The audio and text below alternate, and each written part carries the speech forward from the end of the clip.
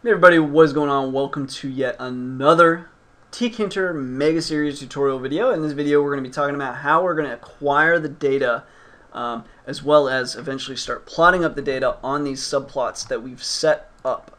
So with that, let's go ahead and get started. So we've got the subplot set up and then basically you're going to come down and we're still writing basically underneath this try right here, but in line with else. So basically at the end of this you could hit enter, right, and then you delete and then delete one more time, and now you're where you want to actually begin the code.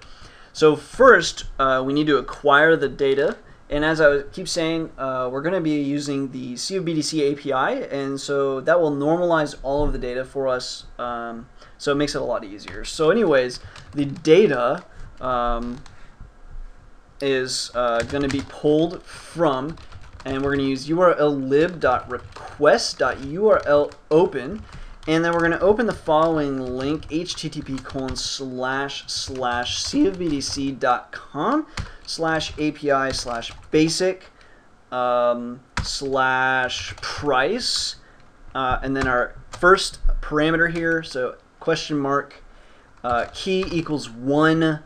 And so the next parameter with the and sign here, TF for time frame, equals, and then we're going to do a plus data pace, okay, and then plus, and now we're going back into string form here, and where's our and sign? And the exchange that we're interested in is equaling, and then we're going to do plus program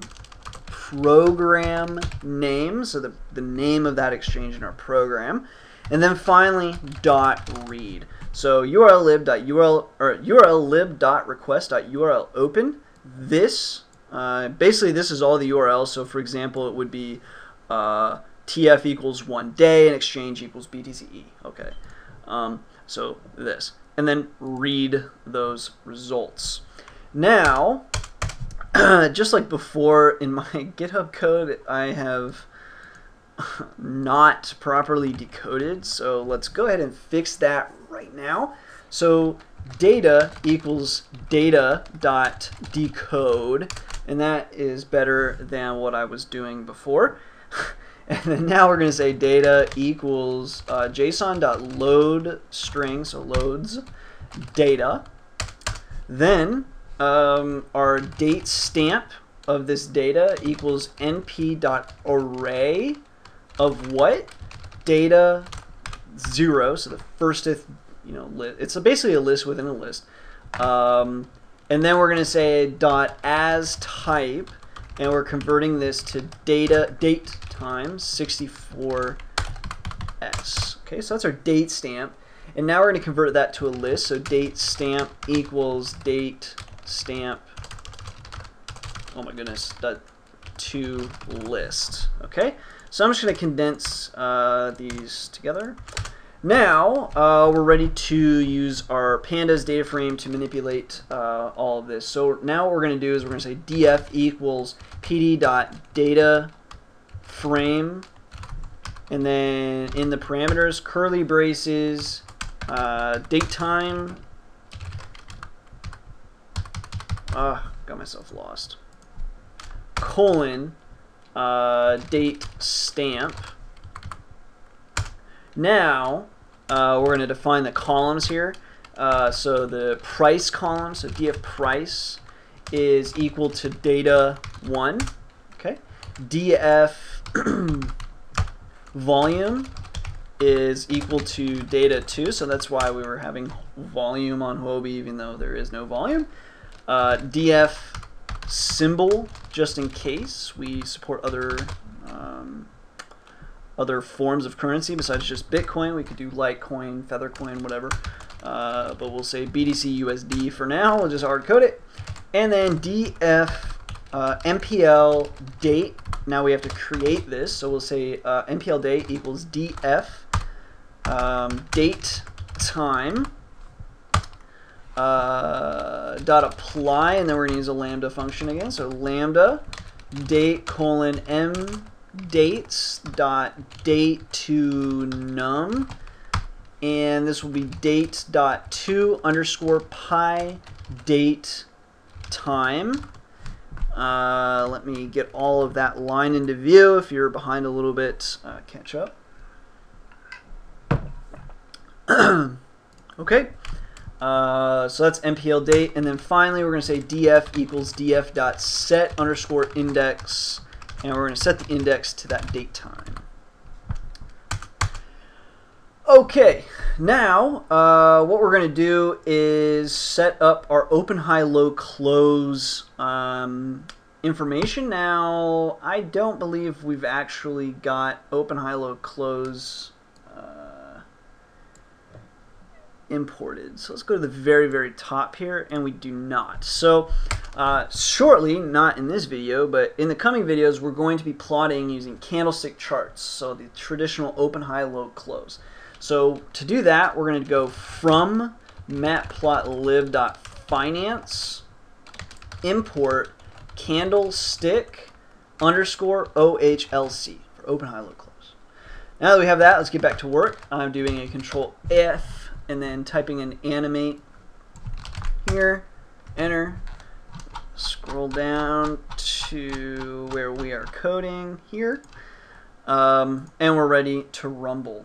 So now we're going to write some data to generate open, high, low, close. So we're going to say OHLC equals DF price. And what we're going to do here is do something called resampling with pandas. And this is something that's actually built in to pandas and pandas functionality. So what it allows you to do is take a data set and resample that data set based on your own parameters or some of the built-in parameters in pandas. Just so happens that pandas actually covers open, high, low, close data, so, and has something built in for us. So it's really quite simple. So open, high, low, close, we're defining a new data frame basically, equals df price dot resample, and dot resample, and we resample it with the resample size. Fancy that. How equals, we want to resample it with open, high, low, close. Resample size, if you forget, that is what is defined by our date size, right? So if we say, or our window size, I guess. So we want 5-minute bars. That goes straight into this built-in pandas functionality, and it will resample our data for open, high, low, close based on 5-minute windows if we threw that to it.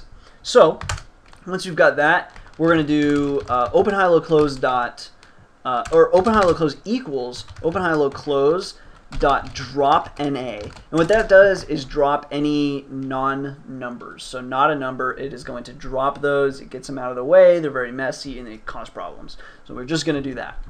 Next, we're going to say volume data equals df volume, and then we're going to also resample volume because we have to resample volume to match the open, high, low, close bars that we have. So we're going to say df volume, and we're going to do dot resample sample, and then we're going to resample according to the resample size.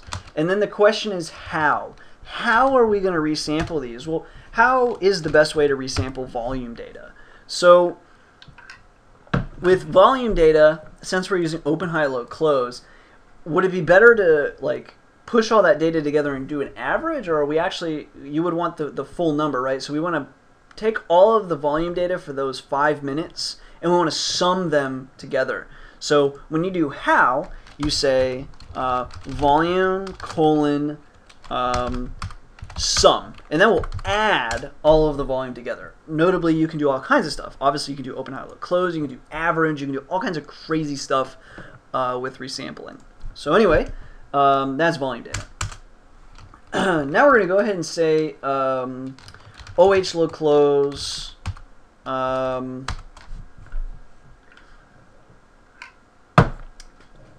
we're going to make a, I guess, make a date copy here. So we're going to say OH low close date copy equals OH low close dot index, and then we're going to say OH low close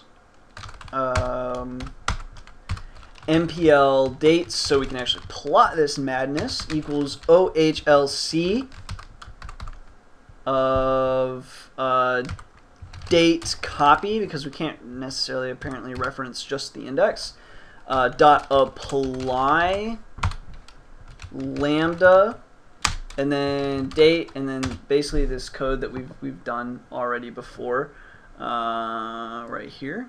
So let's just go ahead and copy that, paste, and then we're gonna get rid of that date copy that we have because we just don't need it anymore. So del oh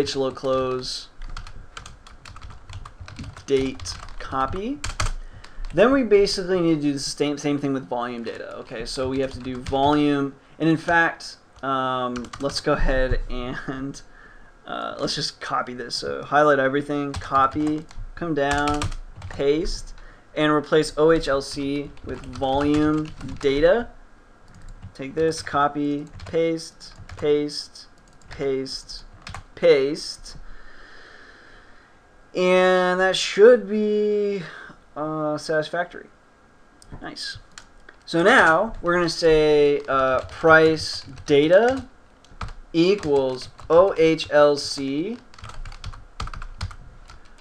close dot apply float dot to list. And in fact, we have not, I don't think, incorporated price data into the into our tick data yet. I'm not really trying to think if it's really truly necessary, but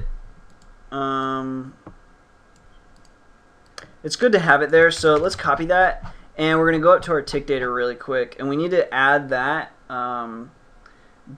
to each of our exchange data sets. So just basically at the end of all of our data sets, we want to have price data equals, and then this will be df price dot apply float to list, and then we're going to do the same thing with the other tick data sets here. So this paste df price, okay,